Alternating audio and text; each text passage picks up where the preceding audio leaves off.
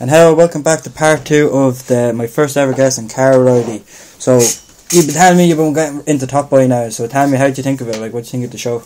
Top Boy is actually quality. Like, it's not as much as I expected, because I thought it was going to be stereotypical kind of a... Yeah, obviously it's been out a while, I'm pretty behind and all. I thought it was going to be one of those kind of crazes against, like, oh yeah, this is deadly, you need to watch it. And then when I watch it, it's not to my expectations. Yeah. But, like, it's unreal. Like, I messed up, I think, like, a few people did it anyways, I started off on Top Boy, starting a new one instead of the Summer House, because Summer House sounds like the sequel. It just might be like a... Summer House was the first one, and then... Yeah. Yes, you thought that. Sounds like a sequel, like, you know, sequel, like, I was thinking like American Pie, like, you know, the Beta House, so I thought it was going to be like that kind of shit.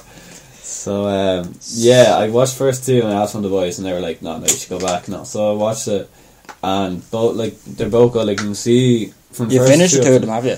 I finished season 1. I'm on the last episode of season 2. I've seen the first 2 episodes of season 3, and things getting heavy in season 2. Yeah, it's heavy, so it is. I kind of know like where the boys end up and start season 3 now. It's just a bit cat, but I'm still like mad on like. On the ending's really good. The new one, you should. On the new one, yeah. The new one's on. The ending's really good. New one's out again this season. New season's out this year as well. Is it? Yeah. No way! Yeah. Thank God. It needs to be finished though as well. Like, it's a sword that needs to be finished. It's mad that Drake took over that. Like, such a big popularity in America and Canada. Like, to take over an English show. Like, if all like English. That's because he wants to be English. Like that's all it is. But sure, he put out a song there, about this and people called war. This heady one in it. I didn't listen to it. It's not a bad tune. Yeah. It's fun though, the way like he's doing like the gang kind of thing with all the stuff, but they're all driving skis and like going on like ski jets and all. It's kind of weird. Like, that's probably what kind of Canadian gangsters do. They're on their skis, on their ski jets and all, going around causing havoc. Like, load of bannies on, going in like with the ski. Like, it's like a James Bond film. Like, yeah. And but it's weird though. That's such a thing. Like, from him being such a popularity, even everyone knows from the basketball as well. He has.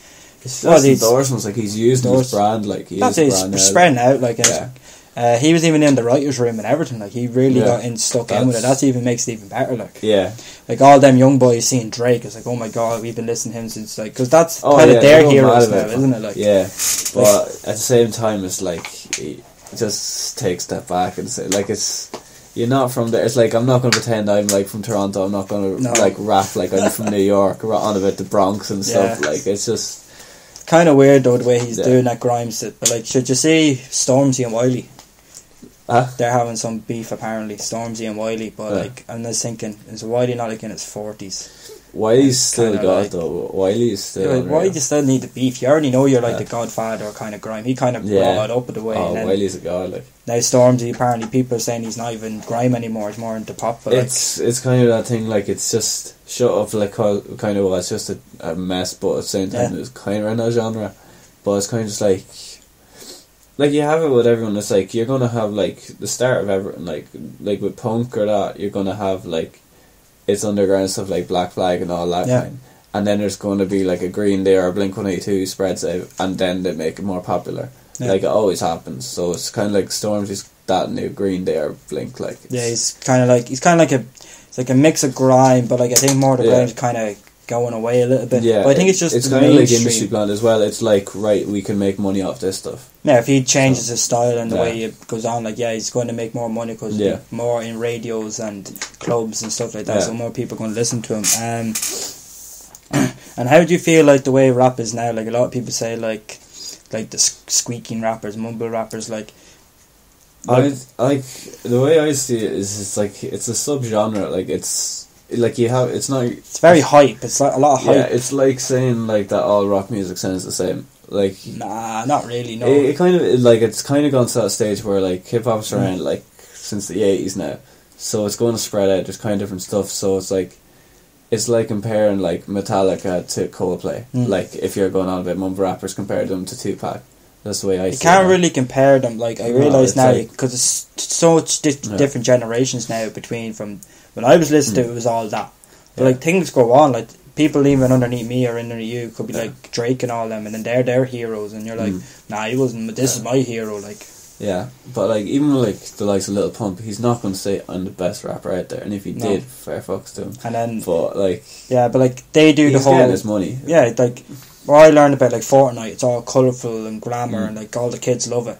Like you see a kid with load of diamond teeth, colourful hair, like you're going to be like, oh look at him, he looks so cool and all. And that's another, you're getting the kids now in, and your music doesn't have to do anything. When I started, like, my mates would bring it up and we're kind of just laughing. I was like, man, how do you listen to that? How do you listen to that?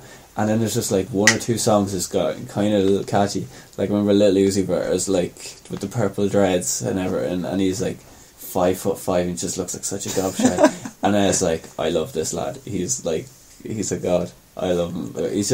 He was so corny, and then it's like, oh no, it's actually pretty catchy, and it just catches on. Yeah.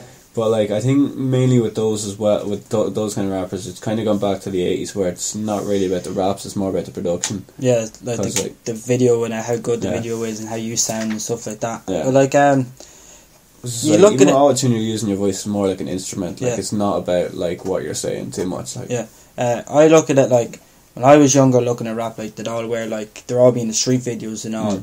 This time they're all wearing, like, Gucci, Louis Vuitton, Pearl Manny, like, and then that's why all the kids now, that's the standards hit now. Yeah. If you're not wearing any kind of designer stuff now, that's it. There's no, like, what would you say in school, like, popularity, like, you have to be up there with all that kind of clothing. Yeah, I remember there's, like, I was around some kids and they seen, like, someone with like a fake Gucci bag, and they kept asking like, is that a real Gucci bag? Is that a real Gucci bag?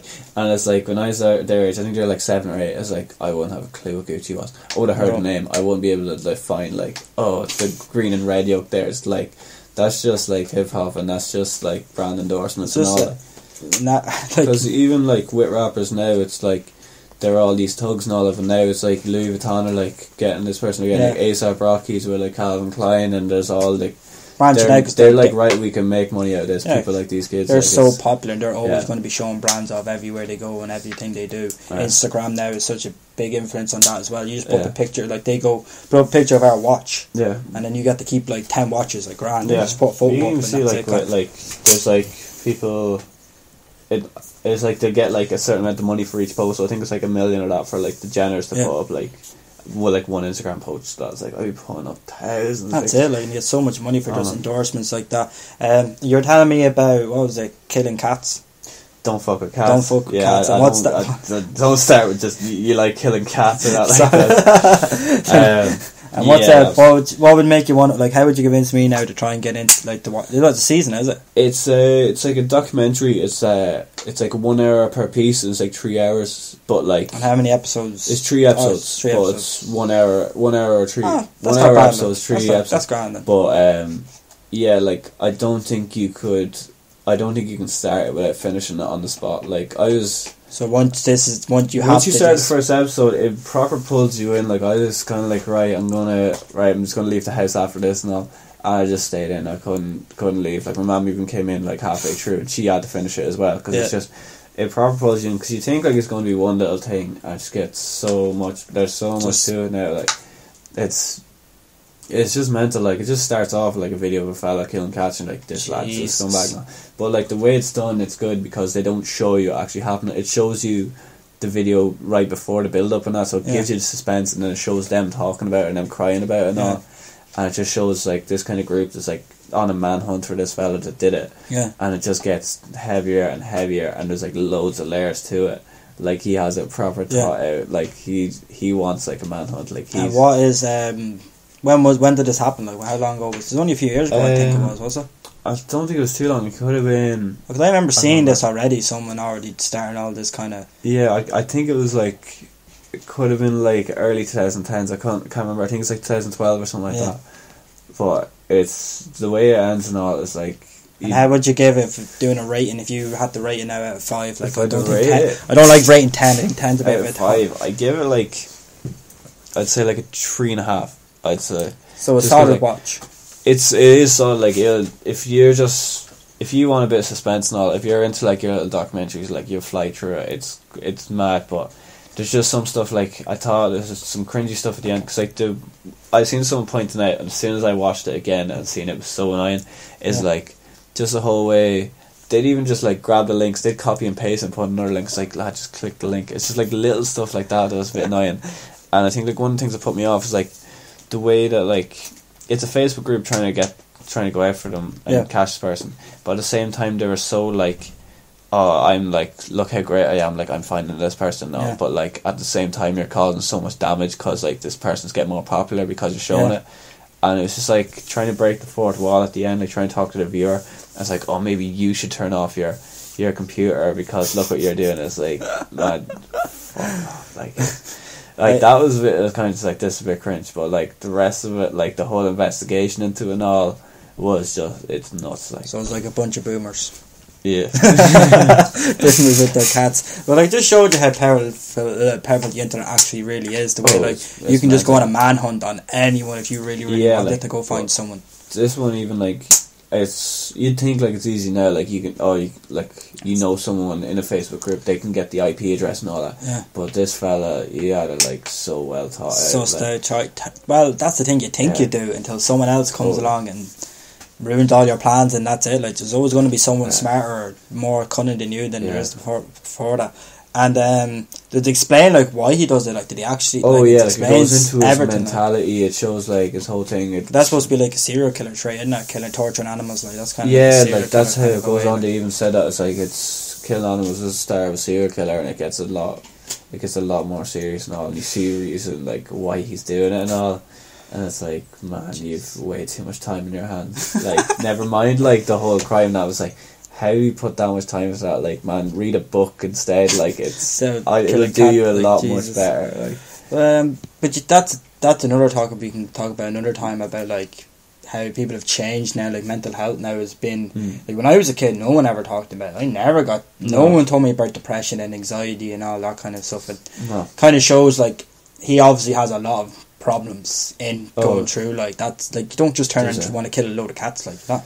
There's something like, broken in there that has to get, like, you think it's going to happen to you like that. It's a whole, like, it's a different level, like, the way he's on now. It's pretty mad, like. This is a lovely achievement to have my first guest here with Mr. Carl Riley. It's actually nice having a nice chat with you. Pleasure there, I hope we get to 100 and then champagne popping and we're celebrating. It's like, wow, 100.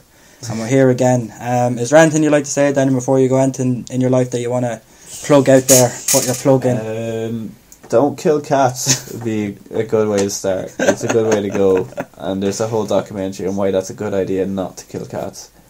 And I hope in the future, though, we're going to see you headline the 3 Arena with songs and glory, and I'm there and you gave me VIP tickets and I'm up in the box. We'll see how nice you are to me the next few years, yeah. Well, we'll see. I hope everything goes well with your music industry and stuff like cheers, that. Man. Appreciate that. Well, that's the end of the podcast. I hope you all enjoyed it, and I'll see you tomorrow.